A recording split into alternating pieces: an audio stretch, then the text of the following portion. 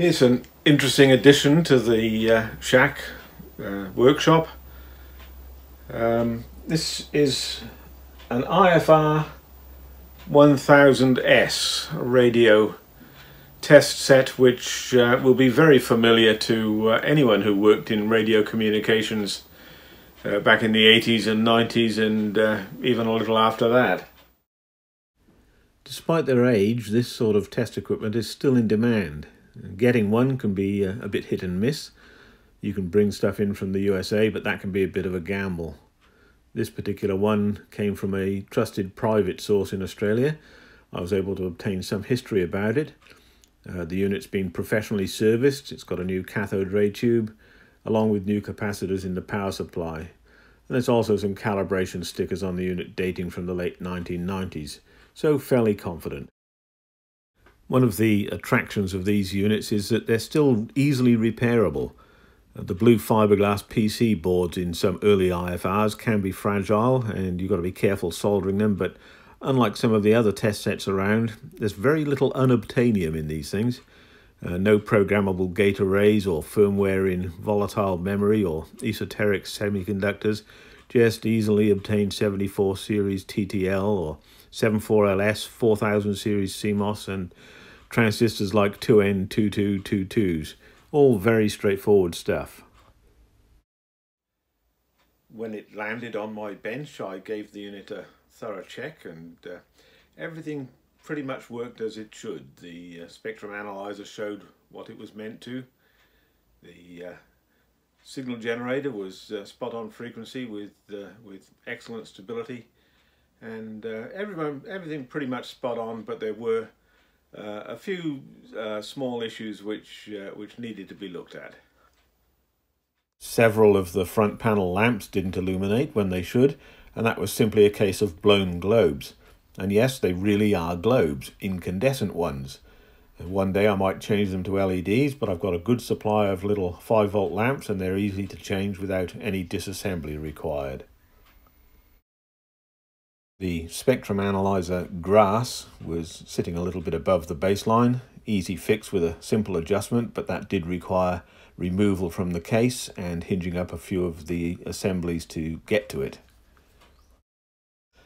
The final issue was that the squelch circuit didn't work at all. Turning it to the off position opened the squelch as it should, but other than that there was no adjustment. And the receiver also appeared to be a little bit deaf.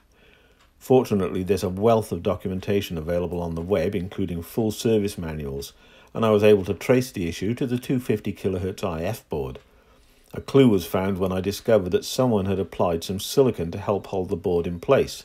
A bit of prodding and tapping revealed that the board was indeed a bit touchy, giving the appearance of a poor connection or a dry joint. Attempting alignment of the board gave up another clue. The narrow band gain adjustment trim pot was incredibly touchy, and it was impossible to obtain the correct setting required in the alignment procedure. Just touching the board near the trim pot with an alignment tool was enough to drive the receiver nuts. So to cut a long story short, although it looked like a dirty edge connector or a dry joint, the fault turned out to be the narrow band gain adjustment trim pot itself. Replacing the 10K pot allowed full alignment, giving proper operation of the squelch and yielding the expected receiver sensitivity. Replacing the trim pot removed all traces of touch sensitivity, so whoever applied that silicon sort of disguised the symptoms but missed the actual fault. So, after a few further checks and some minor touching up of the alignment as required, I've now got a fully functional and very useful bit of test gear sitting on the bench. What better to help repairing 80s radios than an 80s test set?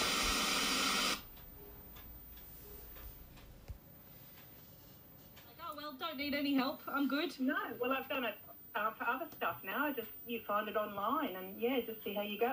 And the good old how-to on YouTube. Isn't it good?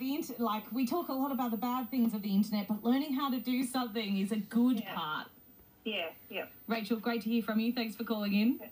Righto. Bye. My number 1300 33 12 33. What's been fixed at your place recently? Robin in Maitland, good morning.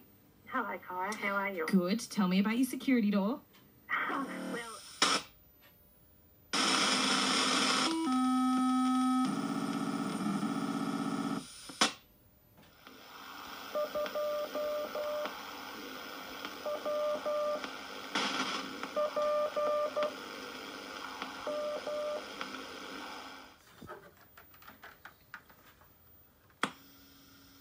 Electronic test, VK2AAK.